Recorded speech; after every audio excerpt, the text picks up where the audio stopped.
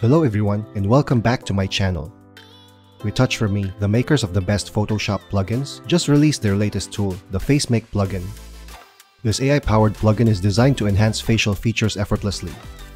Whether it's refining face shape, adjusting proportions, or applying natural-looking makeup, this tool does it all with just a click. With FaceMake, you can reshape facial features for a more balanced look, apply AI-powered makeup with precision, fine-tune adjustments to keep edits natural. In this video, I'll show you exactly how FaceMake works and how it can transform your retouching process. Let's dive in. For now, let's use the standalone plugin. And let's start with this image.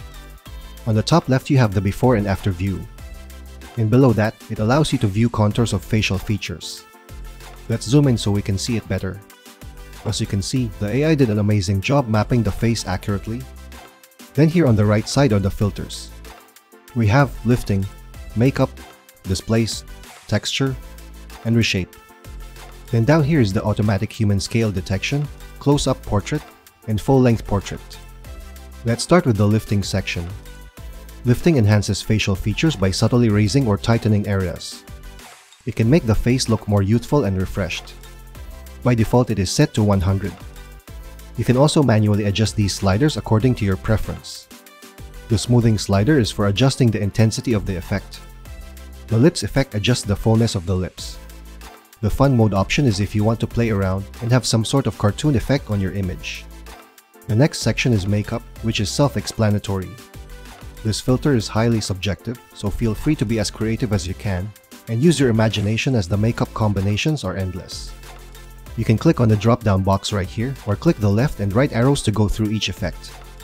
Then adjust the depth slider according to your taste. You can also change the hue if you want to. Same goes for the lips and for the skin. Okay, let's have a look at what we've done so far.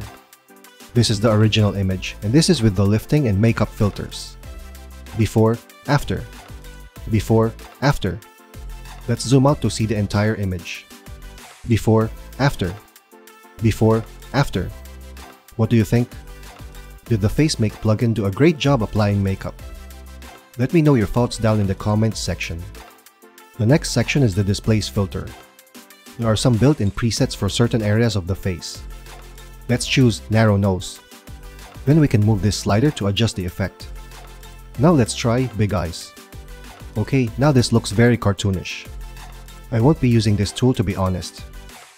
The next section is texture. It helps maintain skin details and realism while applying facial adjustments because the AI adjustments can sometimes soften or blur skin too much.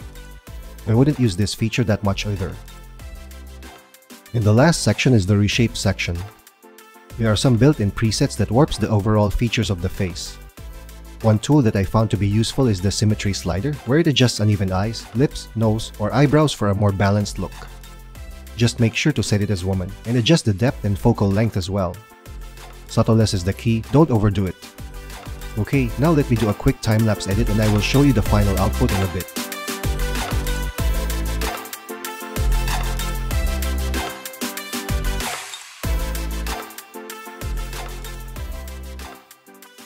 Okay, we're back. So I have applied lifting, makeup, and reshape. Let's see how it looks. This is the original image, and this is with the FaceMake plugin. Before, after. Before, after. Let's zoom out. Before, after. Before, after. So, what do you think? Do you like my edit? Comment down below. Okay, now let me show you the FaceMake plugin inside Photoshop. We go to Filter, Retouch4Me, Retouch4Me FaceMake. Let's zoom in. Then let's enable lifting and set the amount to 20. For the makeup, let's set the eyes to smoke veil, the lips to plump lips, and the skin to blushed radiance. And then if you look here at the left-hand corner, there are two new icons. The pan and zoom icon and the edit face mesh icon.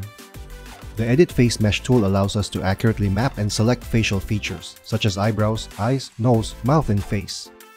So if the AI missed a spot, we can manually adjust and correct it if needed.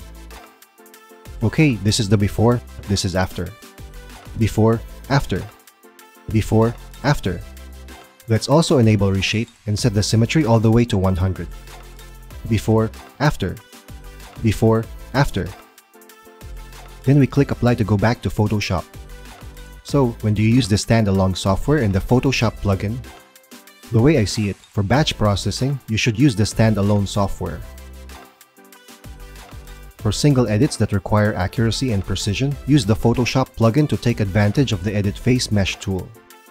I just wish that there was a reset button, or the plugin automatically resets when editing a new image, because somehow it retains the settings from the last edited image, which can be annoying at some times, unless you will be using the same exact edits. Then for that, there should be an option to create personal presets. Okay, let's edit another image right here. Press Ctrl+J to duplicate the layer. Then convert the duplicate layer for smart filters. Then we go to Filter, Retouch4Me, Retouch4Me FaceMake. As I mentioned earlier, it retained the settings from our last edit.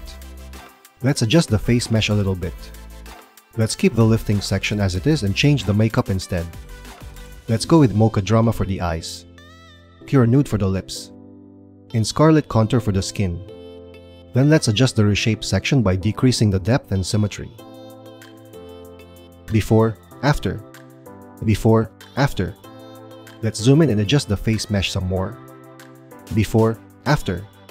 Before, after. Okay, that's much better.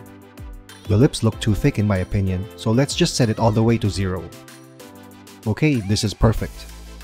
Then we click Apply to go back. This is the original image, and this is with the FaceMake plugin. Before, after.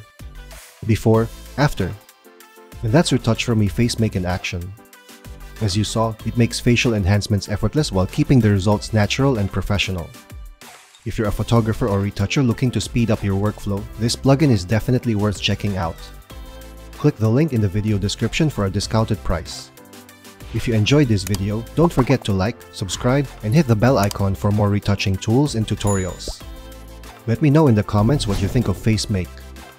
Thanks for watching, and I'll see you in the next one.